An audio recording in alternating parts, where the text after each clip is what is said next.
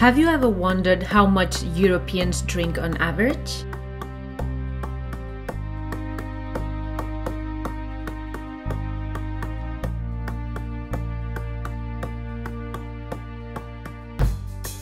Because alcohol has often been linked to celebrations and social life in Europe, we frequently forget that it is an addictive drug like any other, and this complacency can make it even more dangerous.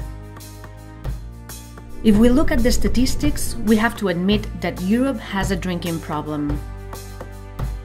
Europeans drink twice as much per year as the world average, the highest drinking level in the world. Alcohol costs Europe 311 euros per year for every person, which adds up to some 156 billion euros a year. This is in terms of health costs and others, for example, welfare benefits for affected people and their families, court cases resulting from drunken fights, and lost productivity at work, to name just a few. Alcohol causes 120,000 deaths every year amongst those aged 15 to 64 years, which is 1 in 8 of all deaths in this age range.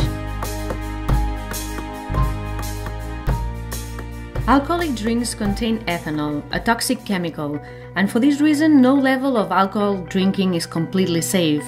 In fact, the risk of dying from an alcohol-related disease simply increases with the amount of ethanol drunk.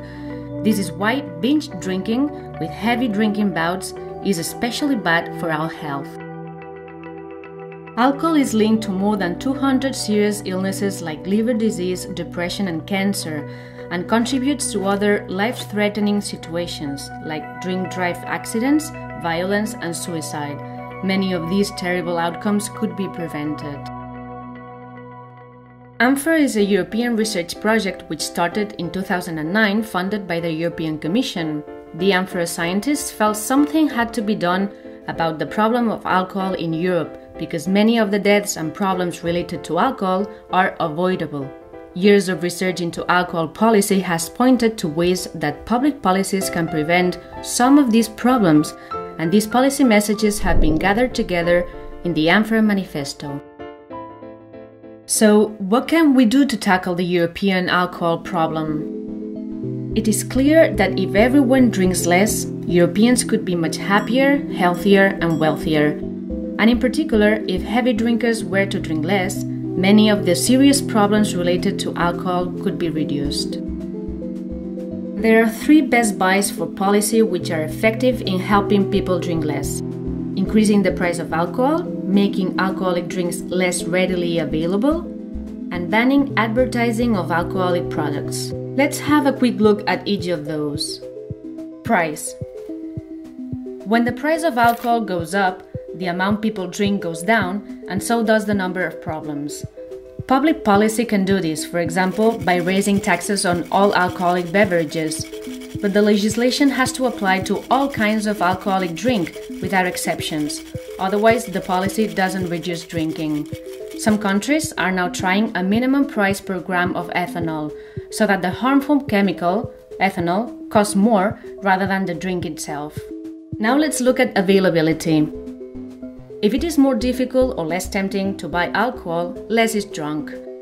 Policies can help people drink less by reducing the number of outlets or the hours that alcohol is sold. Even placing alcohol away from the checkout or not visible from the door of a shop can reduce the amount bought and drunk.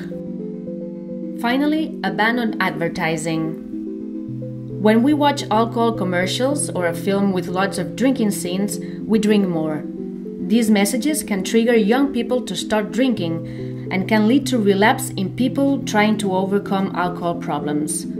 AMPHORA scientists believe that a complete ban on alcohol advertising and product placement is needed, including on the internet and in social media. Partial bans or banning only products' images don't work, as we've seen with tobacco. Many scientists, clinicians, and citizens supporting the AMPHORA Manifesto hope that the future of alcohol policy can change. This change does not need to be difficult. There are many effective policy options, but the 3 best buy approaches we've looked at here clearly show the way.